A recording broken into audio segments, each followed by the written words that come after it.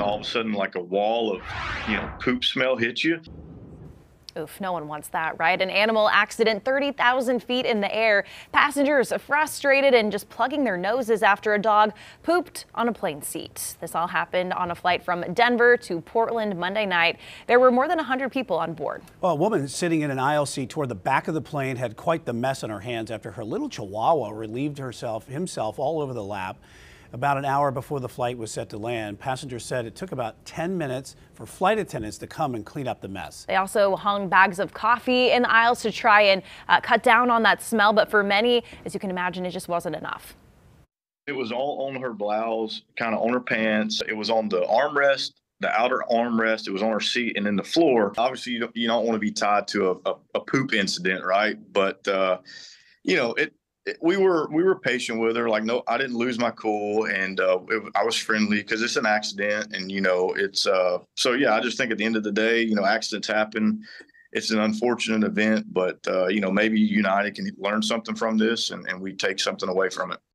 A very understanding gentleman there. Chief Transportation Correspondent and veteran pilot Mackay Beeler joins us now to talk about this smelly plane problem. Mackay, what struck out to me there was that the flight attendants had to come clean this mess up. Right. Why wasn't the passenger doing it? Would the pilot also ever get involved? All right, so here's the deal. I did speak with a seasoned flight attendant with a major airline today. She says the airline does give them special chemicals, cleaning solutions for waste, bodily fluids, gloves, so they need to clean it up. But it would have been nice if the passenger helped. Here's the deal. The animal is supposed to be in a crate or in a carrier. Yeah. You are not allowed to take the animal out. And in the carrier, it has to be big enough to fit under the seat in front of you, big enough for the dog or the cat to be able to stand up and turn around.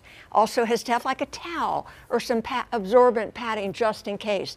Don't feed your dog or cat before you get on the flight. Don't give them water if it's just a short flight, because you don't want them to have to, relieve themselves. Well, now, let me just... Go ahead. I'm so sorry. Does the captain get involved? Now, if it's explosive diarrhea, a person or an animal, if it's bad enough, the captain makes the ultimate decision. Do we divert? Because now it's hazmat, hazardous material. Mm-hmm. So he or she can decide this is really offending people, it's hazardous, we're going to divert and land somewhere else, or if it's close to the destination, they'll land. It's a very embarrassing and uncomfortable situation for everybody. No one wants to deal with that. You're all in a metal tube together. But we have bigger dogs, right? Emotional support animals and service animals. They can't fit in a crate. We see them on planes all the time. Right. But what are the other options for larger pets? Okay, so for service animals, this doesn't apply. Right. They can be out of a crate underneath you, but they have to be credentialed. Don't take your pet and say, oh, this is a service animal. You have to have documents, credentials and licenses and all that stuff. Now, you can put your dog or cat or other animal in the cargo hold. Typically, American Airlines just wants that for veterans, military active service members for their dogs. Otherwise, you can ship the dog or the cat or the rabbit or the ferret or the bird. Here's the deal. Not all airplanes accept pets. It depends on the ventilation system, like the Airbus 320 does not. Not all of them have climate-controlled cargo holds. So they have to be able to breathe. It has to be pressurized and climate controlled. Let's say the airplane is.